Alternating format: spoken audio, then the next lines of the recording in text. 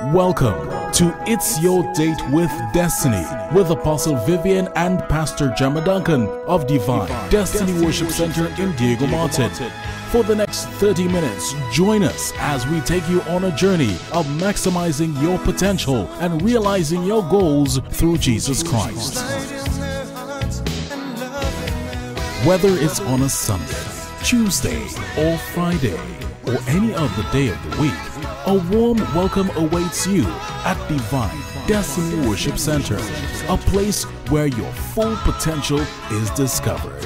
Here's a special invitation to join us at our sanctuary for today's. Above all, prosper and be in health, even as your soul prospers.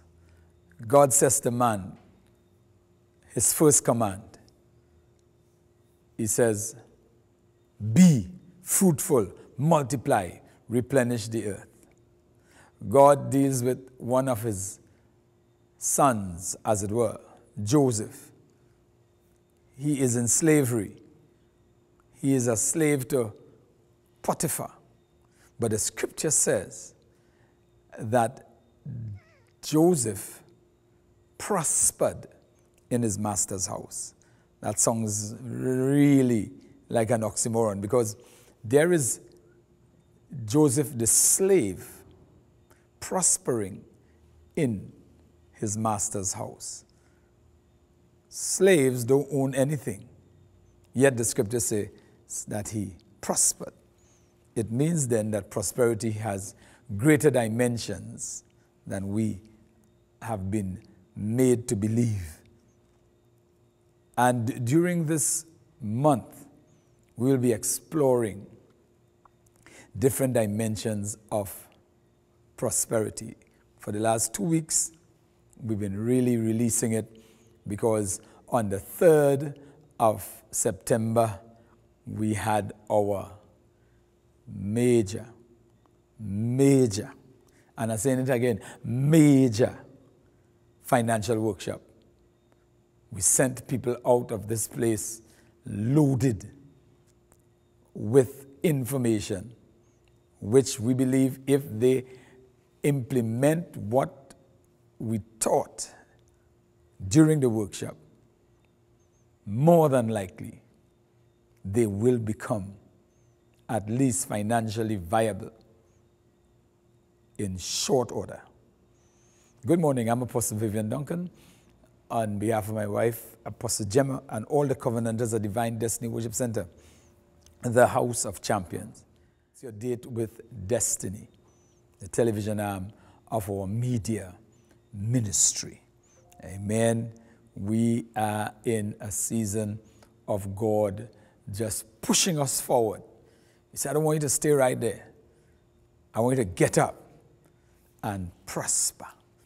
So what we are going to be doing in these programs over the next 3 weeks is to give you excerpts from the teachings that we did. We are going to be touching on simple business ideas. Simple business ideas that you don't have to put out much money for. That was my session during the financial seminar. So we're going to just release that to you this program. Amen. Simple ideas for wealth generation. Simple what? For what? Wealth generation. I like how my boy is sitting there. That goal, you know. That's not penny, you know. That's goal he's sitting along on. But to get there, you know how hard he worked? So he's not relaxing. Wouldn't it be nice to sit down on a stack of dollars by, the blue ones? Mm-hmm. Look at this. Let's read. My salary or wage is a bag of seeds, not a reward for hard work. Why did I say that? Let's read. If I see my salary or wage as a reward, I will be always a consumer and spend it all on treating myself. In other words, somehow there is this syndrome called a call to the mall. Anybody ever had that yet? It's a terrible thing. You can hardly resist it, you know. And it seems to come only when your money is on the way. You're going to have to learn how to fight the call to the mall. And you decide at what time you go to the mall and what you buy from the mall. Because if you don't, you know, they have a word that rhymes with mall. As to what happens when a dog bites you. You are mauled by the dog. Well, you'll be mauled at the mall.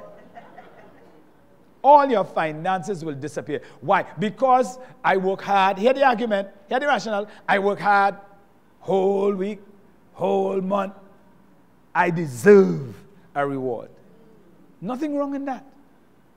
But do you have another stream of income to make up for the deficit that you surely will have if that's the kind of attitude you deal with or you work when you get your money, your salary. Your salary is not a reward. Let's see what it is. Let's read. If I see it as a bag of seeds, I will seek ways and means to invest it. Because once you have a seed in your hand, a seed makes a demand on you. A seed tells you, you cannot eat me if you want to harvest. Let's say it's money. The money in your hand says, you cannot spend me on consumer items if you want another stream of income. Last night, those who were here, I told you about that money is like water. Once you put water in a container, water seeks to get out. Water does not like containers. Water was made to flow. The molecular structure of water says, give me free expression. Let me move from a gradient high up to the sea, low down. If you put water in a tank, water going to probe that tank to see the integrity of the material. And when it finds a weak spot, it's going to put pressure on it until a leak shows up. And if you don't fix the leak, it's going to empty out. After all that effort to get the water, you lose it. Well, money is the same way. Money is like water. That's why they say money flows. Huh? That's why they call it your current account. Huh? It's also shocking too, when you really get good money. So when you get money and you don't have a plan for it, it probes your integrity. It probes the integrity of your character. It probes the integrity of your maturity. And if you are the person, obviously, what do those drug addicts do? They have lost their integrity. And once they get money in their hand, in fact, they fight to get money. They rob you to get money because the money that they get has a way of leaking out of them by making them seek after satisfaction from the cocaine or the alcohol, as the case may be. There are men who work CPEP and all those places. As soon as a fortnight pay comes, watch the snacking. Because their integrity or the integrity of the character has weak spots. And the weakest spot is the alcohol and the cigarette and the gambling. My question to you, what is the area in your life when money comes, it gets agitated? You need to check it out. You need to check it out, because if you check yourself over the last 10 years, add up how much money you have gotten. You think you didn't get money. You check it, you'll be amazed. You must have gotten nearly $1 million. What happened with it? Because when you got it, you saw it as a reward. Spend it because more coming. Or in the book I have coming, Common Mistakes Men Make, I talked about that. A lot of men, I remember when we were growing up 30 years ago, 30, and even before that, one of the big things was to have a job on the port. Because when those fellas got back pay, in those days, 30,000, 50,000, I mean, you used to feel like a millionaire. Many of them died paupers. Because the money they got probed the integrity of their character.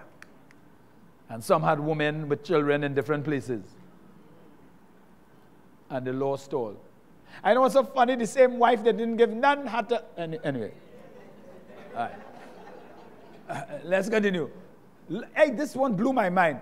God has employed my employer to provide me with seed or capital for eventually investing in my own business. That's why you need to love your boss. Your boss has been employed by God. Don't quarrel with your boss. Don't call him Hitler. That's why you're stifling on the job. You're getting gassed. See your boss as somebody whom God has appointed. To what? For what? Your boss, God said, you are my trader. This is my child. When he or she offers you skills and experience, you pay my child. Give my child the capital you need, he needs. And when my child gets it, I will deal with my child. So when your boss playing tests, hello, you just give God some notice. Boss, God, your employer, the boss, trying to stress me, fix. See it like that, and I'm telling you, you will never be on a picket line. Listen to me, the Duke or the King, could come and say, come out with us. We only, no. Tell him we're not doing that.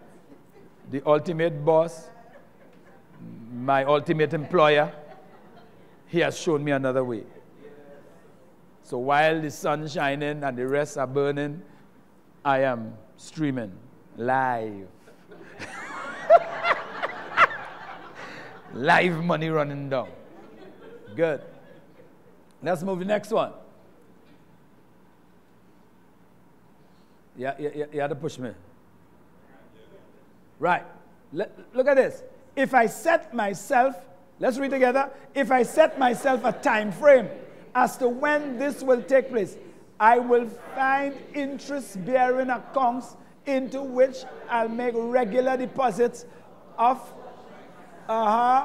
during the period. What will be my most lucrative interest-bearing account? Say it. Destiny, credit. Right. See? That's why I was such a good teacher when I used to teach. I gave answers. Let's move on.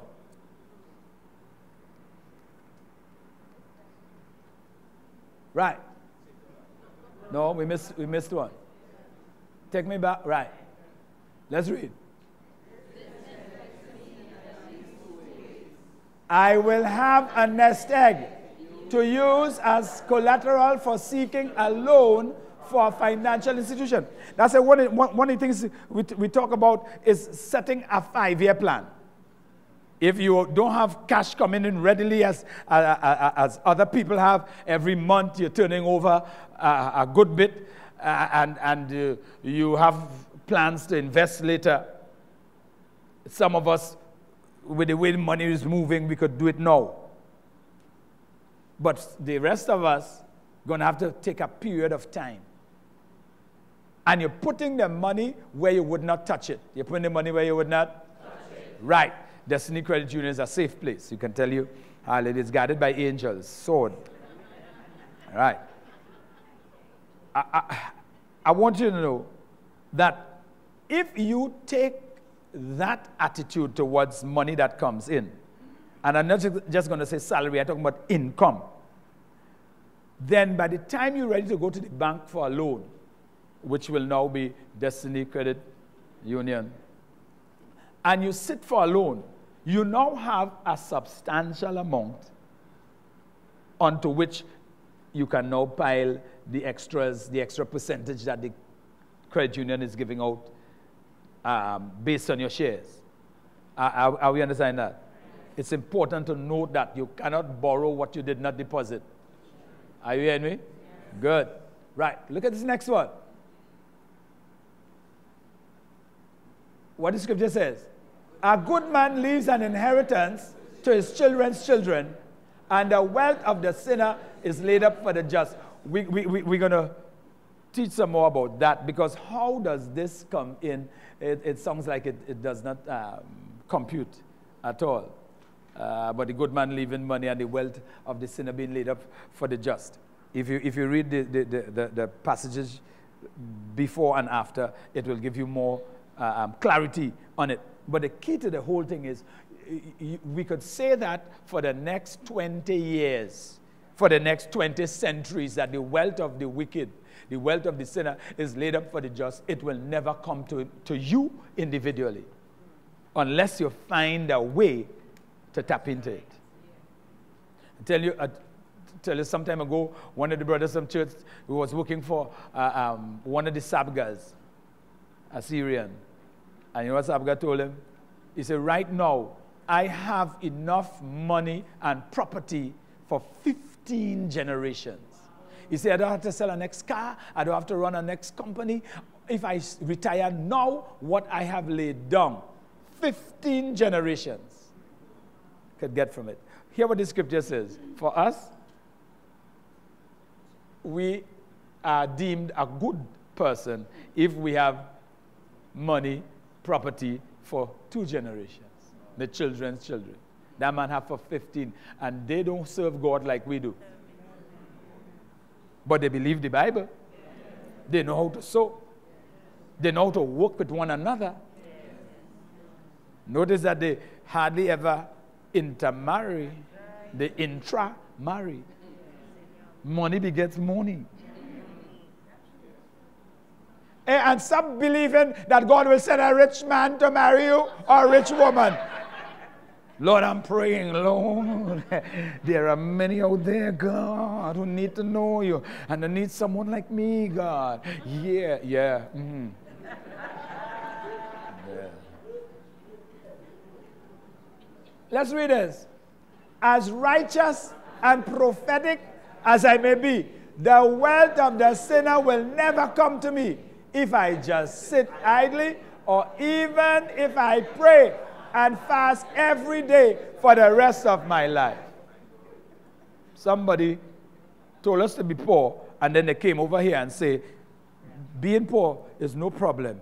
God has the wealth of the wicked waiting for you. It's coming. I feel it. It's coming. All you need to do is to sow $1,000 today. I feel it. That $1,000 is the key, the channel from the sinner. It ain't reaching. If you have the wrong attitude, it will come, but not to you. You're going to land in my yard. Because, let me ask you the next big question that's going to make you wake up and hold your head and ball. If the Lord allows you to get $1 million right now, what plans do you have for it? Oh, a hen roti.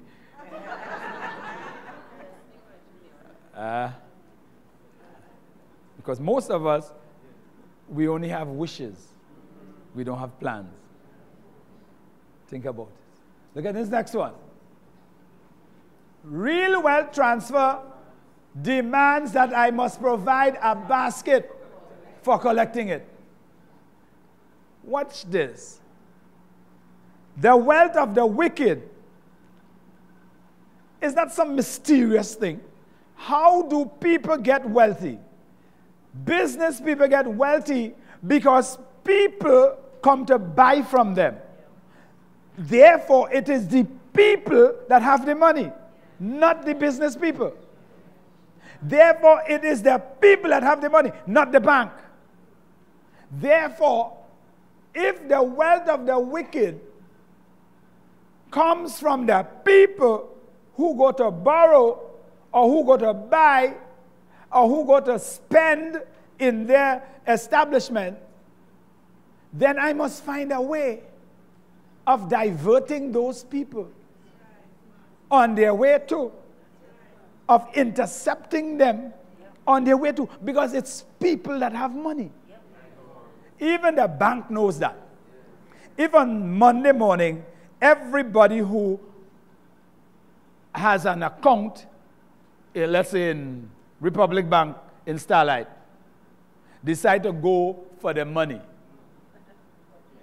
I guarantee you in 5 minutes after it opens, they will shut down the system. Why? Because they know the money they have is in trust from the people. Well then, what I need to do is to set up a business or set up some type of establishment where, while on their way to buying from overseas, where they are accustomed going, or depositing money overseas to where they are accustomed going, they can now cross the street and come by me. Destiny anointing oil. Every time we come to the set, we anoint our hands and release faith. We release anointing.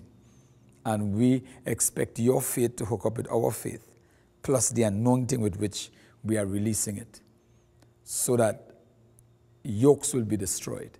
If you notice, at the end of the parable, when the man who made nothing out of what he got came to the master called him a wicked servant. Because religion is a wicked spirit. It makes people with potential end up with nothing. And my declaration to you today is that potential is God-given, but success, prosperity is my responsibility. I'm anointing my hands, and I'm going to stretch forth my hands, and I'm decreeing the attitude that has been cultivated in you and so many people who are sitting by waiting for God to do stuff is a religious one, and we're breaking that today. Your potential will spring forth. Amen. I'm stretching my hands forth, and I'm decreeing right now a new mindset concerning prosperity, a new mindset pertaining to advancing yourself financially. I break the spirit of lack thinking. I break the spirit that makes you believe that God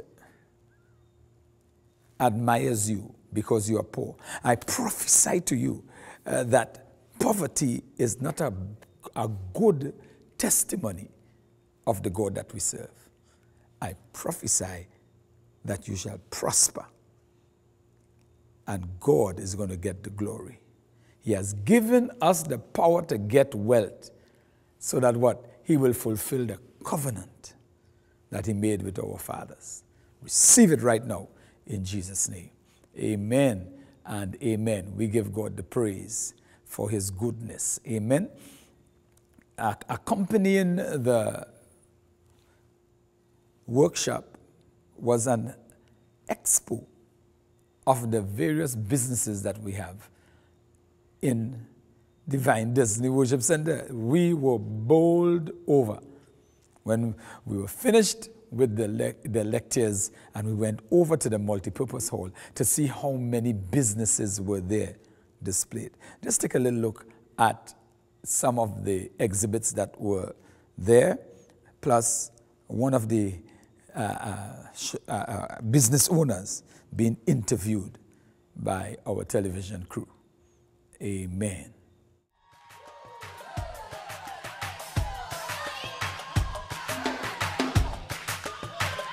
Hey.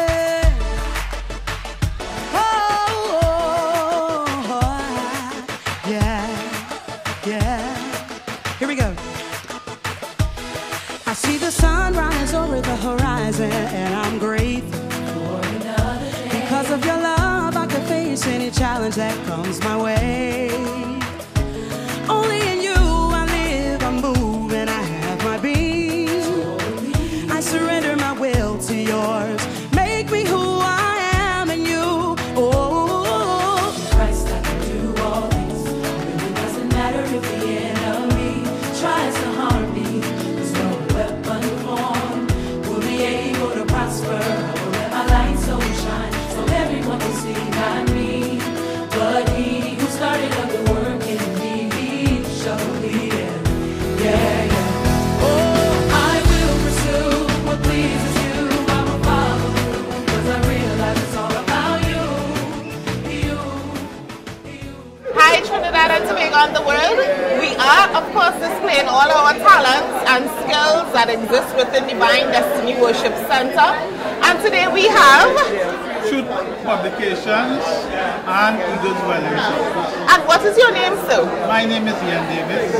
And tell us about some of the things you have displayed here. Wellness service where all our work is displayed here. And we have books, Bibles, children literature. Mentioned welding, and of course you mentioned books, bookmarks, etc. So you have a good mix of possible gifts that you can give for Christmas, all the early bird shoppers. And what is the name of your business again? Truth Publications and Eagles Wellness. Okay, so there we have it. Sure, you are blown away yourself. We expect that the next time we have an expo at Divine Destiny Worship Center, you would have caught on to it and you would have your little section. Even if it's tambour and balls, bring it. That's a business item in the name of Jesus. As we have been notifying you every week, we have 3 radio programs, one on Monday at 9 p.m. at 98.1, one on Tuesday, it's called Living the More Abundant Life on 107.1, sponsored by Bees Ice Cream, and one on Friday at 3 p.m. on 98.1 again, Ask Pastor Gemma. We want you to just log in to those programs and receive. Amen. And this is weekend, so this Sunday we are having another, powerful service. These last few months since the year began, and even before the year began, and even before last year, the glory of God is so strong in this place, my word. He is not just visiting with us, He is dwelling among us. Why not come and walk in the same glory in which we are walking? Amen. So until we meet again, I'm Apostle Emmanuel Vivian Duncan, and on behalf of my wife, Apostle Gemma, and the Covenanters of Divine Destiny Worship Center, the House of Champions, declaring to you, you began life as a winner, don't live it as a victim or die as a loser. You are a God idea, because when God made you, He had destiny on His mind. God bless you until we meet you at Divine Destiny Worship Center. Amen. God bless you. Next time on Divine Destiny Worship Center's program, this program, It's Your Date with Destiny, you will hear. So let's look at the definition of a successful business. A commercial, profitable enterprise that works without you. Think about that for a moment, or repeat it. A successful business is a commercial, profitable enterprise that works without you. You continue to reach your goals through Jesus Christ. This has been It's Your Date with Destiny, a production of Divine Destiny Media Ministry. Until next time, you began life as a winner. Don't live life as a victim or die as a loser. For when God made you, He had destiny on His mind.